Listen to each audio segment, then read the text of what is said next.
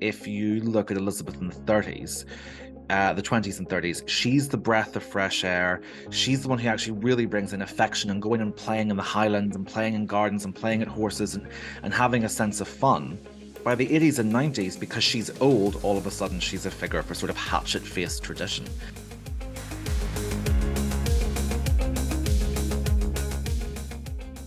You know, people will say she lived with Edwardian extravagance until 2002. And sometimes, you know, that was sort of criticized in certain sections of the media, but I don't remember anyone caring. Like, she kind of, the public didn't, they were like, fine, let her do what she, like, there was sort of an attitude with the Queen Mother, like, she wants 12 to lunch, like, you know, let her have it.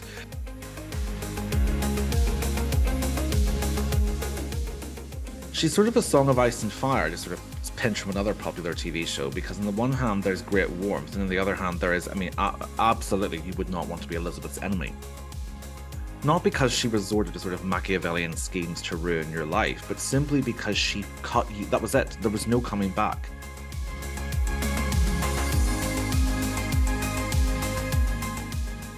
Hello, Royal History Geeks. We have the privilege to once again be joined by the legendary Gareth Russell. Gareth, thank you very much for joining us today. Thank you, that's very kind. I see you've got a cup of something. How are you? Are you relaxed? Are you ready for another intense grilling? Absolutely, grill away like St. Lawrence.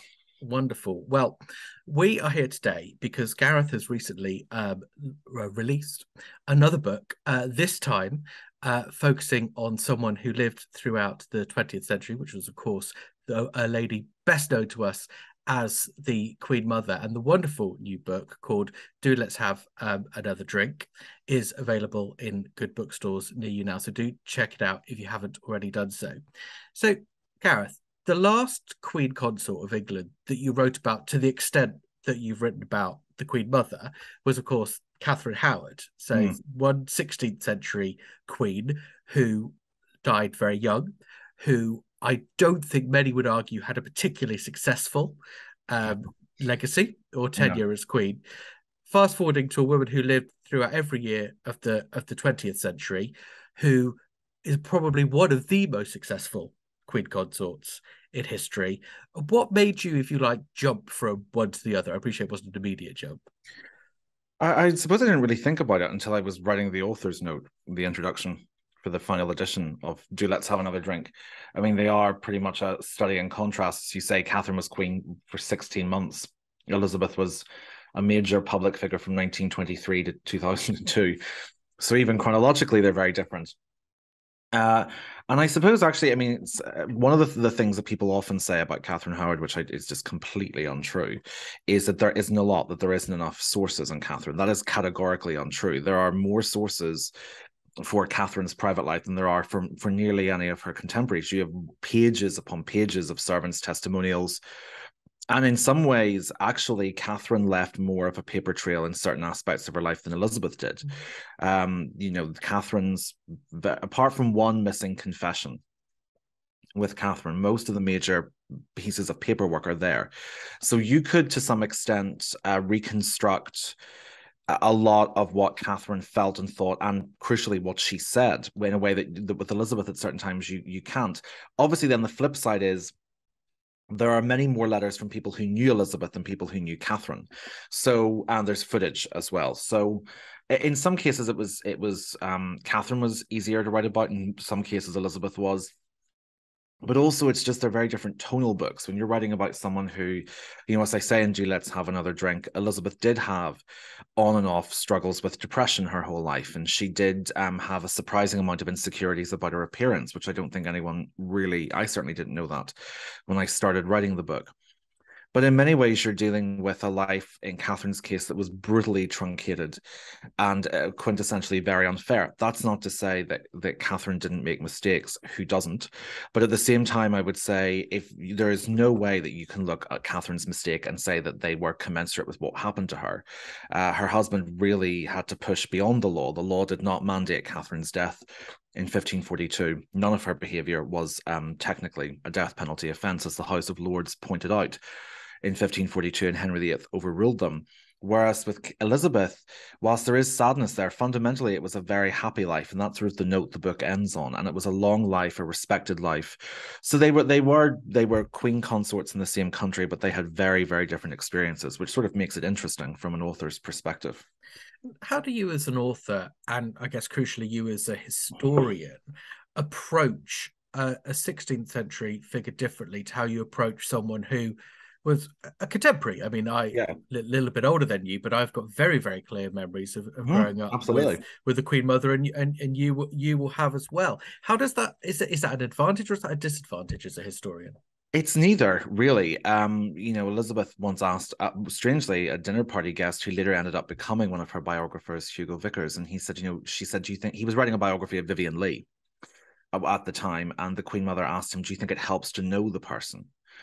And they had a discussion about that, and he said, well, I think it certainly helps to have met them, but I don't think it helps to being very close friends with them. And but I think you just, as a historian, you have to be led by the limits of the sources. You can't go beyond that. And certainly with Catherine Howard there is a desire, as by the way, not just with Catherine but with all of that generation in the Tudors. They have become avatars for certain, what people want them to be, and they become stand-ins for stereotypes or modern ideas and debates and things. I mean, all six of the wives do it. Henry VIII does as well. And I think you have to really, really step back from that when you're writing it. You can't go into writing a biography of someone like Catherine or any of her contemporaries with the intention of demolishing myths or validating myths. You can't have any of that. You can't go into it in a combative mode. And certainly you will come across theories that you strongly disagree with, and that's every historian's right. But with Elizabeth, it's different. There's not, I mean, there were a couple of historical theories that I was intrigued by how they were reached. But ultimately it is a very different experience because you're not having you don't have 5 centuries of historical mythology over Elizabeth. But what I will say is what is very similar is that people have a tendency to project onto the royal family, their which has happened with monarchy throughout the centuries, their values, their attitudes. There are people they like, there are people they dislike, and there are some who can take it quite personally if you like or dislike or are sympathetic or unsympathetic to someone that they disagree with. So with both Elizabeth and Catherine, you have to sort of leave that at the door and just trust your readers that they will take the book in good faith. Well, I think it's very hard not to take the book in good faith. And I think, if I may say so, it's also hard to read Do Let's Have Another Drink and not thoroughly enjoy it. It's Oh, thank different. you. It's different to a lot of the biographies that we read because it's written as a series of anecdotes, Yeah. which bring to life stories from Elizabeth's past, as we should call her, to give her one of the few names that she held throughout Yeah. her whole life. Yes, it's a roulette. Yeah, but I thought, which again, I thought you managed very well as the book progressed. What I was struck by, as someone who knew not lots and lots about Elizabeth, but probably more than the average person, what I was struck by was how through the anecdotes, of course, she came to life in a way that I don't think she's ever come to life for me before, even when she was alive. Thank you. But but some of the anecdotes showed me how different and how unusual her life was to everybody else's, and Yeah. some showed me how she's just like everybody else in some of the ways that matter. And I think I think probably my favorite anecdote was one of the early on was about the time that one of her brothers stole her diary and forged entries Yeah. in it about how she'd been overeating. Yeah. Um, and I just wondered whether you thought that, I mean, anyone with a sibling could relate to the humor in that. Absolutely. As And someone with three. exactly. And to to what extent do you think she brought that very normal, relaxed sense of Mm. family, which I think Mm. by her own critique had been lacking in the royal family? Absolutely. What Absolutely. did she bring that into the royal family? She really did. And there's more in the book. I mean, there's a really touching anecdote that I did not know and was tipped off by by one of her friends, and then went looking for it and found the documentary proof of it. But she suffered in the 1930s. She'd sort of an on and off battle with pneumonia quite a bit. And at one point, she was very concerned. Obviously, as we all know, tragically, pneumonia can sometimes develop into sepsis. So there's a risk with pneumonia, a progressive pneumonia. And she was quite concerned that she would die and that her husband, the future George VI, would be left to raise Elizabeth and Margaret without her. And she left notes for him, parenting tips to find when she was gone. And one of them says, don't shout or at or belittle your children the way your father did with you. Look at the relationship you have with your father. This is King George V. Not, and there's this really scorcher of a line where she says, none of your father's children are his friends because of how he speaks to them. And she really did bring in a sense of great fun. And it's interesting. What I'm always interested in, and the monarchy sort of is the struggles of every life magnified onto a grand stage. It's so interesting that if you look at Elizabeth in the 30s, the 20s and 30s, she's the breath of fresh air. She's the one who actually really brings in affection and going and playing in the Highlands and playing in gardens and playing at horses and having a sense of fun. By the 80s and 90s, because she's old, all of a sudden she's a figure for sort of hatchet-faced tradition.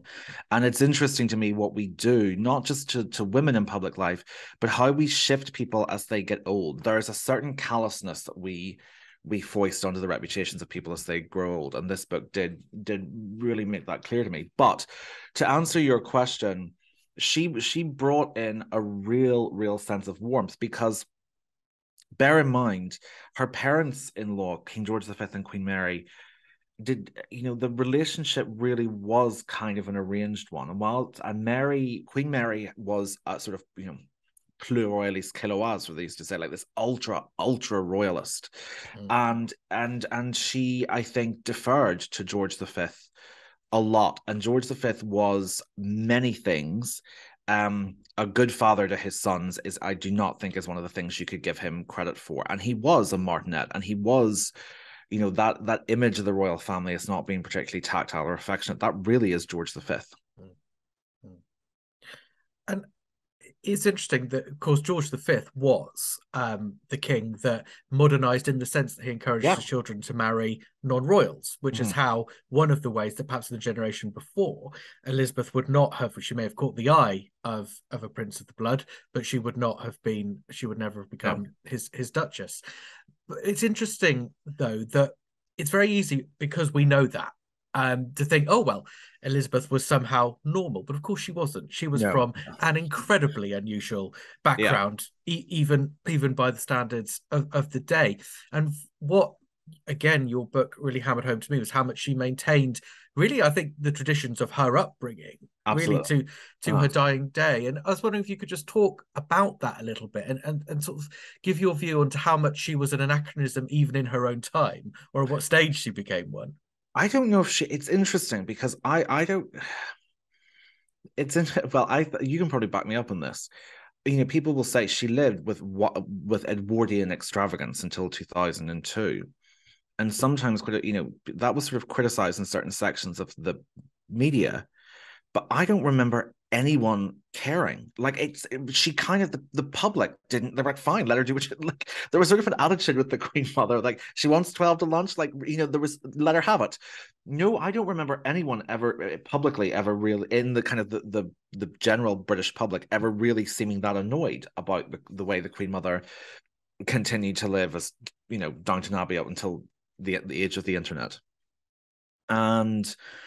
And certainly, she was someone who believed in a set way of doing things. I mean, really, obviously country houses still exist. There are still people who own them, still have weekends. But in terms of that, the way she did it, that was probably dead by the 70s. Really, really, the country house system had been creaking really by the time she was born. And people who've seen Downton Abbey to sort of re-reference that will remember that's a major plot point in all 6 seasons. Even in season 1, it starts, I think, it does start in 1912. There, the tensions are there. And Elizabeth's family were downsizing even in the 1920s, but she I think the real acceleration when the wheels started to come off the wagon were about the late 1940s under the Attlee government, and then by the 70s and 80s that it was an anachronism in most other places. Obviously, not totally. Places like the Duke of Norfolk, the Duke of Buccleuch, Duke of Westminster, you still had very, very wealthy peers, but really the Queen Mother was, as Ingrid Seward called her in her fantastic look at Elizabeth's daily life, the last great Edwardian lady. So, but as I say, I don't think there was a lot of pushback from that from the public. There was I think people forget this today. The Queen Mother regularly outpolled her daughter and Princess Diana in polls of who was the most popular royal in the 1980s and 1990s. I think there was a strong sense, particularly in the 90s and in her later years, that she'd earned whatever she'd earned it. She may have earned it retrospectively because she was born to that privilege, but then she'd lived in a way that had justified it and secured it. I suppose also as we get into the 80s and 90s, there are other targets of public displeasure which probably emerged more prominently than the Queen Mother did. Well, I think, one of the things that the Crown has done that is in terms of if you want to have a look at the sheer impact the Crown can have on how we perceive figures from the past is, I don't think I'm speaking out of school here to say that when we were growing up, Princess Margaret was pretty much consistently the least popular member of the royal family. She was frequently the butt of public jokes. If you wanted a shorthand to refer to a useless royal, it was Princess Margaret. And when she died in 2002, in February 2002, if you look back at the coverage, overwhelmingly what people were sad about was they were saying, oh, the poor Queen Mother and the poor Queen. It was not about a sense of loss with Margaret. And it's really only with the very sympathetic portrayals offered by Vanessa Kirby and then Helena Bonham Carter and now forthcoming Leslie Manville that we've seen a shift in attitude. So yeah, there absolutely were figures that there was no tolerance for the extravagance, whereas for the Queen Mother, the opposite was true. I think that's right. I in 2002, I remember going to Buckingham Palace upon hearing news of Princess Margaret's death to lay flowers, and I was not fighting through crowds to do it. No. And I wouldn't have even dreamt of attempting to do that. Of course, a few months later, when the Queen Mother passed away, the public perception was entirely different. But in terms of that public perception, I think certainly I grew up understanding the Queen Mother to be a figure of warmth and a figure of fun. Perhaps I think that the extravagance that she was associated with almost did create, oh, she likes a party. You can't knock an old girl for that. How have you found? Obviously, you will have a much more sophisticated understanding of her than that, some of which we're going to come on and talk about. But I've been surprised how little of that has come across in The Crown, which obviously she's been in every series so far. How have you found the depiction of her? Well, from a purely selfish perspective, it's been quite good for me because they left out all of the zingers and the sense of humor, which meant I was able to write a fresh book on them. Well, just a sort of a caveat. At the time of recording this, the fifth season of The Crown isn't out yet. I have seen a review of the season where they mentioned Marsha Warren, who takes over for the Queen Mother in season 5, apparently does make a few more jokes in season 5. We'll see. The Queen Mother was a really interesting one because I'm not someone who usually gets very antsy about historical accuracy and period dramas. That's what a non-fiction book is for. I get a little bit icky when I see a personality completely misrepresented, that or when they're accused of like an egregious crime that they didn't commit. That to me sometimes I feel a bit. What you're talking about, I can't think of anyone that's happened to in historical fiction. No, it never happens. But no, well, it's however, I will say to make an exception for Shakespeare. He can do what he likes. But although I just realized I might have waded into your Richard III. But let's pull it back. But what I mean is, the Queen Mother is I think probably the least well written of them, I shall say. I loved Victoria Hamilton as her in season 1 and season 2. I love Victoria Hamilton. I wish Marion Bailey had been given more to do in season 3 and season 4. I do have to say I did on from multiple levels sort of recoil at the episode in season 4 called Hereditary Principle that accused her of institutionalizing her nieces. I talk about what actually happened in Do Let's Have Another Drink, but for me, whilst that was it really misrepresented the Queen Mother's role, it also misrepresented how people with the conditions that Nerissa and Catherine Bowes Lyon had were dealt with in the 20th century, not just the 1980s. And to me, when you're making a drama, when you're going near how people were cared for with conditions like that, it didn't sit well with me that it was that off what had actually happened. Um but there's a degeneration of the Queen Mother. I think in season 1 she's tough, but there are some there's a beautiful episode where she's dealing with her grief, and she goes north to Scotland to the Viners, and it is really it's first beautifully shot. It's just beautifully acted. It's a wonderful reflection on what grief does to you. She sort of becomes by season 4 a bit of a character. She's always eating or sleeping. It's just a bit. I don't know. I felt it was a little bit two-dimensional by season 4, and she is by season 4 she's probably the figure in the royal family they get the least correct. So that's all I can say. But I can't comment, and I don't want to be one of these people who's commenting on season 5 and 6. We'll see what happens, and every actor and every new iteration deserves a chance. She was, and as you say, she had those 3 dimensions, which I agree with you is lacking in The Crown. But it's interesting that, in a sense, some of that, if you like, her realness, and I use realness very much loosely because I think we've already established she did not lead a normal life in it, and she never had by any stretch of the imagination. But there was a certain down to earthness about her, which seemed to make her, and I don't know if I'd fully appreciated this till reading the book, that made her reviled by her own class to quite a large extent. Why was that? Well, to sort of play the snobs at their own game, I would say it wasn't quite her own class. It was just the people a little bit below her. It's quite rare to find, she was the daughter of an Earl and Countess. It's quite rare to find dukes, marquises, earls, countesses, and viscounts insulting her in the way that the London dinner party circuit did. So I did get a little bit ticked. One of them was someone thought I was being a little bit harsh when I referred to them as baroquely named non-entities, but I stand by it. These were people who had titles. Some of them had titles that had stopped mattering centuries ago, 100 years beforehand, and they were people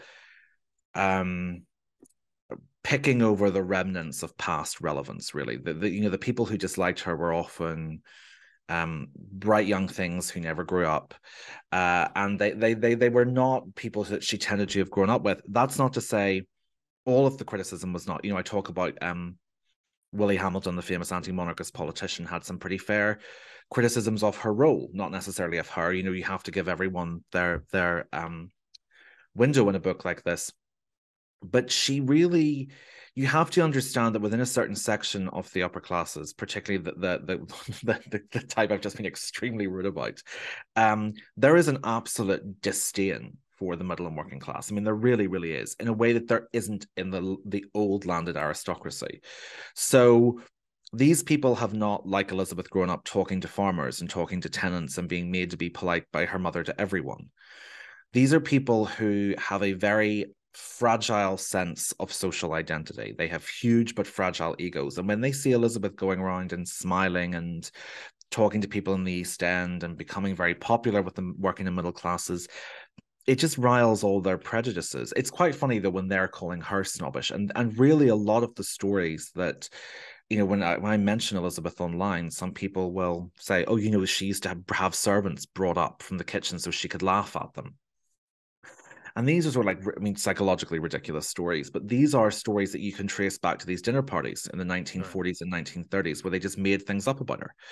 And And there's some really, I mean, to give you an idea of this particular dinner party set, this metropolitan morality that they had, this is a group that did not consider Edward and Wallace's trip to Nazi Germany to be a problem, but did think the fact Elizabeth Mm, had put on weight to be absolutely abhorrent. mm, mm, mm. So, I mean, you have to, A whole distorted problem of yeah, a whole perception. distorted Yeah. view of the world, absolutely.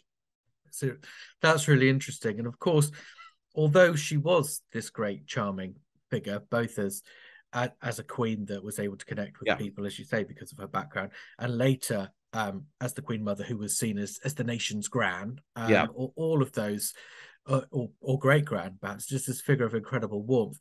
It's probably easy for those of us who only remember her that way yeah. to forget how, if you made an enemy of her, Hmm.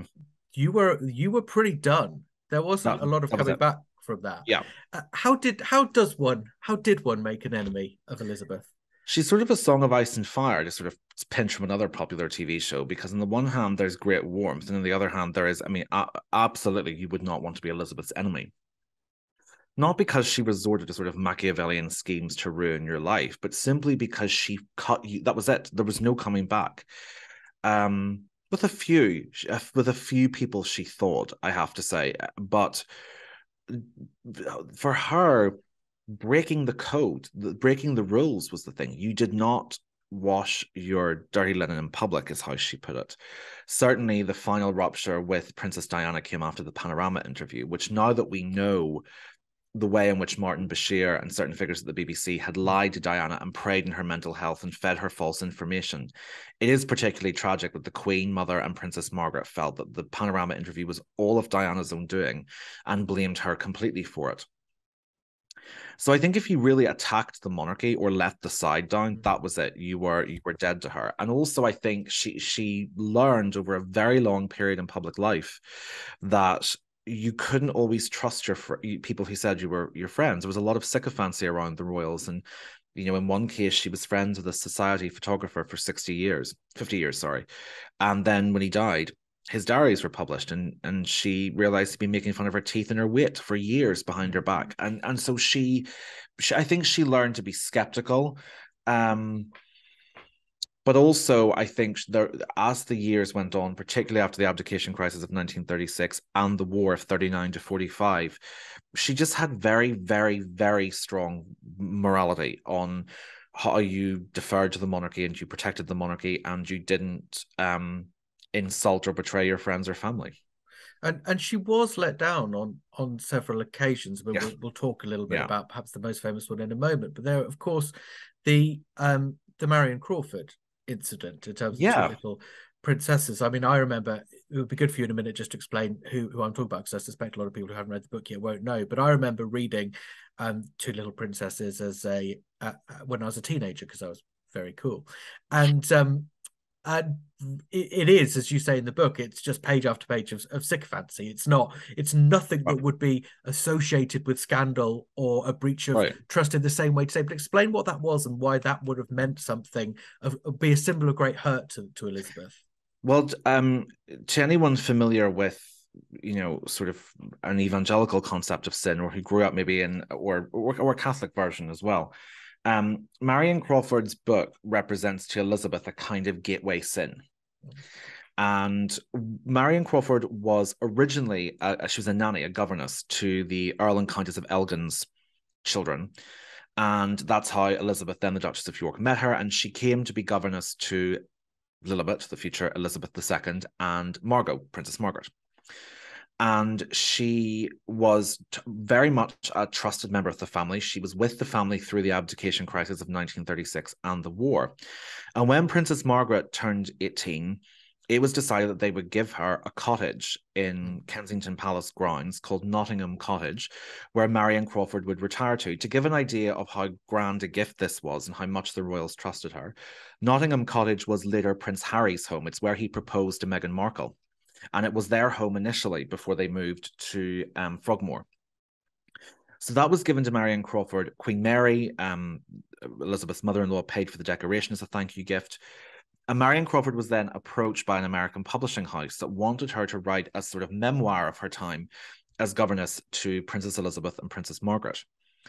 And the Queen Mother initially, which I think, sorry, she was then the Queen Consort, the Queen Elizabeth, Yes. she ummed and ahed initially. And I think Marion took that as that it was okay to go ahead. Marion also by this point had married a man called Major Boothly, who never saw a check he didn't like, and was not pushing her to do this book.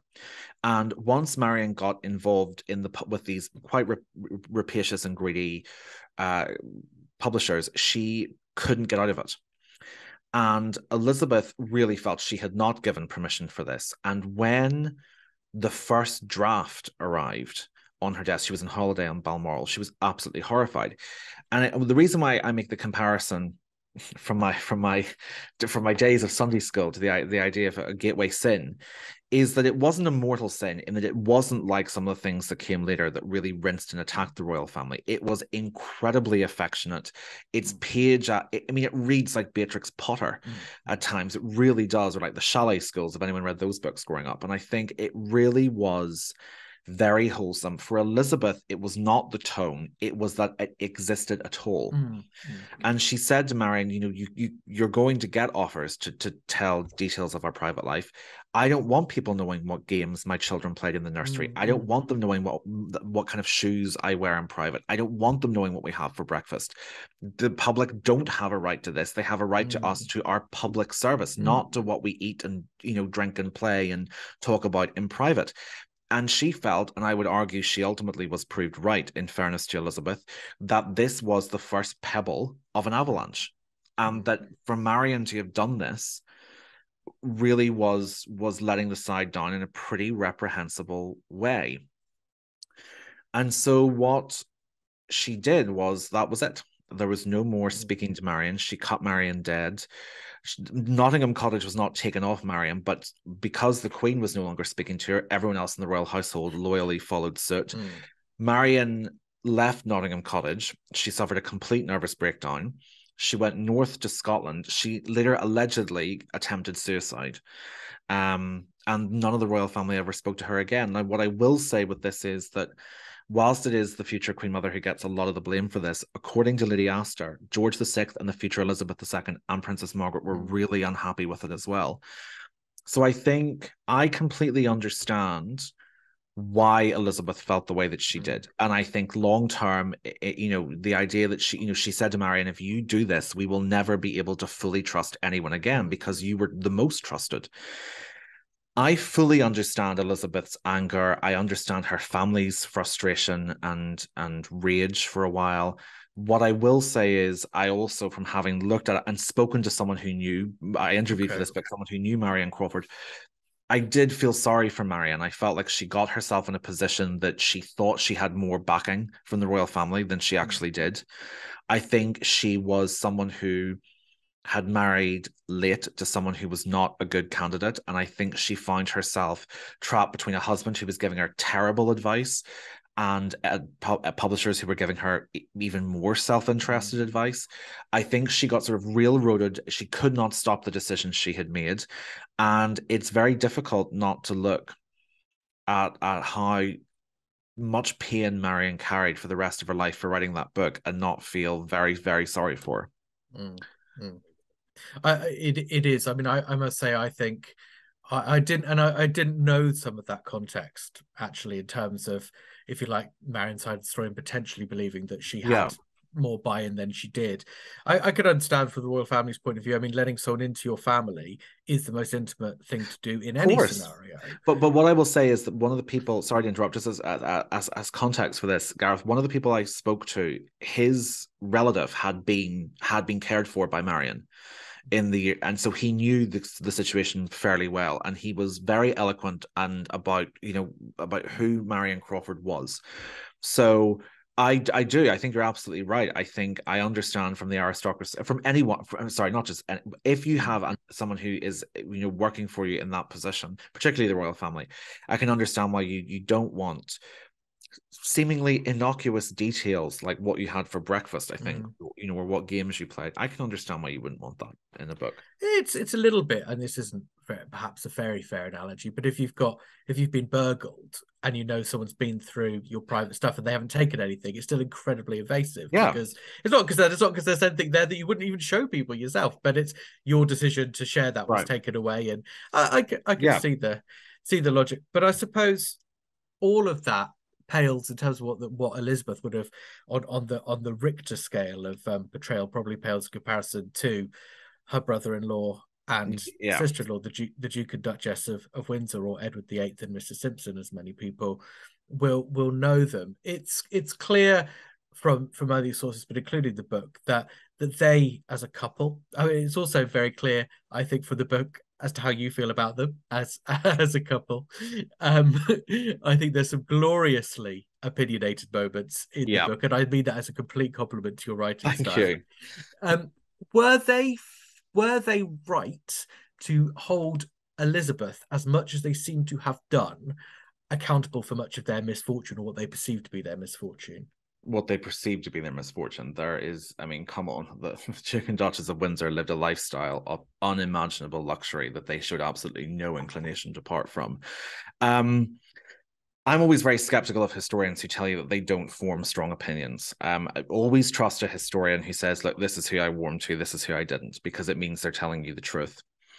I will say, from having done this book, it's an unusual thing for an Elizabeth Bowes Lyon biographer to say. I did emerge more sympathetic to Wallace going in than coming out of this, and I went going in. No. Um, Her husband, I emerged. I didn't think it was possible for me to think he was more of a public and moral disaster going in, but I did. Edward VIII found new ways to horrify me. Um, they're interesting. I actually do think that Wallace was slightly justified in identifying her sister-in-law Elizabeth as someone who had really waged a vendetta against her in London high society. That being said, the Windsors did not help themselves. They said some pretty unpleasant things about Elizabeth too. I do think that Wallace was justified. Absolutely. I do think some of Elizabeth's comments about her, particularly in the 1940s, were unjustified and unfair when she referred to her as the lowest of the low. I just thought, I mean, it was everyone's allowed a moment of bad temper, but it's absolutely not true with Wallace. Wallace, like everyone had her flaws, and I don't think she's necessarily someone who I maybe would have wanted to have lunch with Wallace. I think she was fascinating and very witty and glamorous. Can't think of anything worse than having to have lunch with her husband. But the awful, just it was it for people will read it in the book. I understand that everyone can view the abdication crisis differently. The abdication crisis actually is not what I take issue with. Um, to give a sort of familial context, my great uncle, whose death just broke my grandmother's heart, was flying in the RAF on the day that Edward VIII was writing to the British government saying that he didn't want to leave Paris until all his luxury goods were packed up. He expected people serving in the Second World War to take time off to pack up his luxury goods. Otherwise, he couldn't possibly go to the Bahamas without them. And he wanted space set aside in a warship for it. He was writing all this and still prioritizing the HRH thing for Wallace, for her to be called Her Royal Highness, on the days when bombs were raining down in British cities, the children of this country were being evacuated in their thousands. He did not care. And there is very little I can find for someone that privileged and that cluelessly self-obsessed as Edward VIII was, not to shudder. And I thought, here was a family like mine and millions of others sitting in blackouts hoping that their loved ones would come back, and his concern is that his golf clubs get sent from occupied France through fascist Spain to Portugal because God forbid he has to buy new ones in the Bahamas. Like, it just, there's no redemption for how Edward VIII behaved in the 1940s. And when you have someone who this is one of the things with Edward VIII, you keep thinking it couldn't get worse, and then you find someone who was sitting next. By the way, this was multiple sources for this one because initially I didn't believe it, so I had to go digging.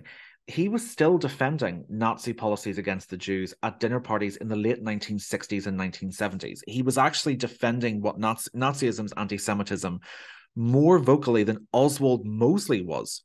I mean, it's bone-chilling stuff. And I have to say, in Wallace's defense, as much as people try to present them as this sort of Nazi sympathizing couple, I have to say that is true of Edward VIII. It really, I find no evidence that Wallace was pro-Nazi at all. I think she went on the trip in the 1930s. I could find nothing from the 1940s or 1950s or 1960s, apart from the fact that she was very, very good friends with Diana Mosley, apart from, which is maybe not insignificant. I know Anne Seba, Wallace's biographer, does not think that's an irrelevant detail. But apart from that, I could not find anything that linked her to sort of some of the really morally repugnant things her husband was saying. But in terms of, so I think Edward VIII made, well, metaphorically, obviously, made his own bed. And I think he destroyed his own credibility with a lot of people at home by his behavior, not in 1936, but in 1940 during the war. And also, this is a man, one thing that's in the book, by the way, in 1945, he asked could he become the new British ambassador specifically to Argentina. And when you're someone who has multiple links to Nazis, asking can you be in a position of authority specifically in Argentina in 1945 strikes a chill. And in fact, people in Buckingham Palace were shocked that that's what he asked for. So I think this is Edward VIII did discredit himself with the elite and with the people in the 1940s. But I absolutely think Wallace was justified in thinking her sister-in-law Elizabeth was too unfair towards her. So Wallace, yes. Edward, no. So it's clear that Elizabeth was a woman of strong traditions and strong opinions that formed from those traditions. What would she make to today's royal family, to the actions of her heirs and successors, I suppose? I mean, in terms of what would she make to Camilla being her successor as Queen Consort? That I don't know. I don't know. I think the Queen Mother, on the one hand, I don't think would have thought it was necessarily a good idea for the marriage of the then Prince of Wales and Camilla Shand, I suppose, to use her middle name. I don't think she necessarily would have thought that was a good idea. She'd have a more flexible attitude towards divorce than she's usually given credit for. Her niece, Anne Bowes Lyon, was divorced and then later married Prince Georg Valdemar of Denmark, and Elizabeth did go to the wedding reception. But I do think that she would have thought that the marriage of two divorcees was problematic. You know, you have to remember Elizabeth had a very, very conservative Christian faith, and the sanctity of marriage was very important to her.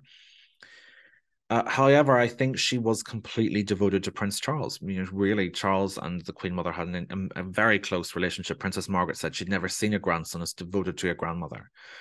And the support that Camilla has given the king over the last few years, I think Elizabeth would have appreciated. In terms of, I think the current Princess of Wales has based a lot of herself on the Queen Mother. I think she has learned from a spectacularly successful example of royal public life, that to see it as a marathon, not a sprint. I think with the Duke and Duchess of Sussex, she certainly would have had a fair amount of sympathy towards their criticism of the media. If you look at some of the Queen Mother's letters from the 1990s, she herself was very, very critical of the media, and she felt that there was no respect for the royals, that there was an invasion of privacy particularly in the tabloid press, and that even some newspapers that claimed to be monarchist were really invading their lives. So I don't think she would necessarily have had a gripe with Prince Harry's or Prince William's actually concerns about the media. In terms of going to live abroad and doing sit-down interviews, that is something that would have been sort of anathema to her. That would have been generationally just diametrically opposite. I'm always very careful to say, you know, you cannot expect someone born in the 1900s to have the same attitude towards the press as someone born in the 1980s. But for her, sitting down and criticizing any member of your family was just something she did not believe in doing. You know, you have to remember that even in public, she didn't even criticize Edward and Wallace. It was only in private. So I think that for her, and also she was so intensely patriotic. Someone who worked for her told me that many times she had said, if I had to live abroad, I would rather have died. And she was specifically talking about the Second World War, I should say. But certainly I don't think she would have I don't think from a generational perspective, excuse me, that she would necessarily have thought moving to America was something that she would have approved of, or doing some of the interviews. But the decades wear on, and the only constant is change. And I suppose the only way she could really have known about these things is if she'd been born later, and if she'd been born later, she may Yeah, think differently. she may have had a different idea. I mean, she only ever did one full sit down interview, which is 1923, and her father in law said, "Don't do that again. It's a bad idea. Trust me." And Elizabeth was a great believer in the thin edge of the wedge, thin end of the wedge, sorry. And she really did believe that, as with Marion Crawford, one pebble becomes an avalanche. So after doing a couple of engagement interviews, she never did another one. That is very interesting as well, and it's one thing that comes out of the book. Again, I didn't know this.